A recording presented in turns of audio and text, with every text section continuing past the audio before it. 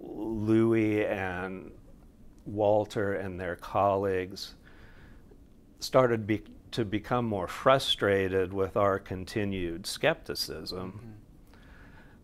And Louis started making statements about how, he didn't have a lot of time to waste on this, and he had other important things to do, so why weren't we just agreeing that what they'd found was convincing and just go along with it.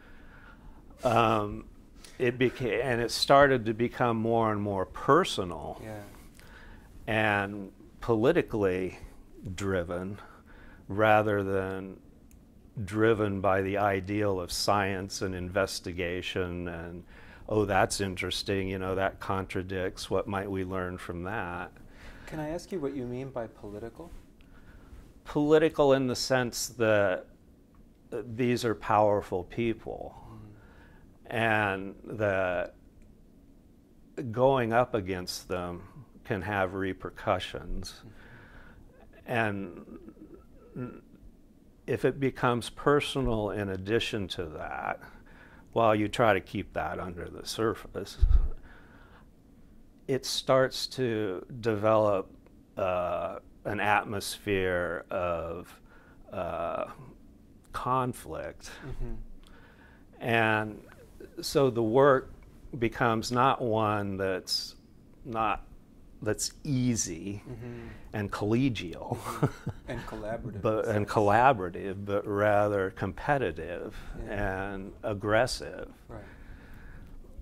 And Bill dealt with it in the ways that he dealt with it, and I dealt with it by trying to figure out a way to ask a different kind of question than, was it the asteroid or was it something else? Right. Because from my perspective, I didn't really have the data to say whether it was or it wasn't. And so the main thrust of my dissertation really became, well, how finely can we tell time? How precisely can we tell time in these rocks that span the Cretaceous-Tertiary boundary? Mm-hmm. And the way I did that was, they had published their scenario, and based on their modeling, they thought that most of the effects of the impact and the killing mechanisms, whether it be, short-term cooling from the dust, knocking out the sunlight, to other kinds of acid rain and so forth, that would have taken place within a century or so.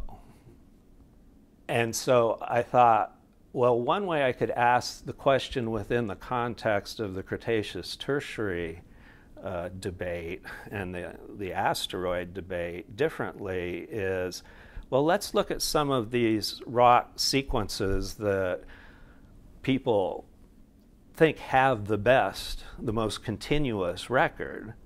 And if this is supposed to have happened within a century, do we really have a chance of precisely recognizing and having preserved in those sequences every century, so that we know that, okay, it happened, and it's likely that, we have a rock record that's giving us snapshots of every century.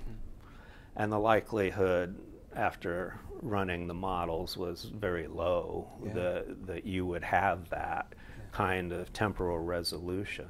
It was a great response. I mean, it's an epistemological response to the asteroid hypothesis. You're asking the question, what can we know based on the evidence that we have as paleontologists? And I think you wrote at some point that in one of the areas, I think it's the San Juan Basin, that has the best record, only one of every 200 centuries is represented. Well, I'm glad to see that someone's read that paper.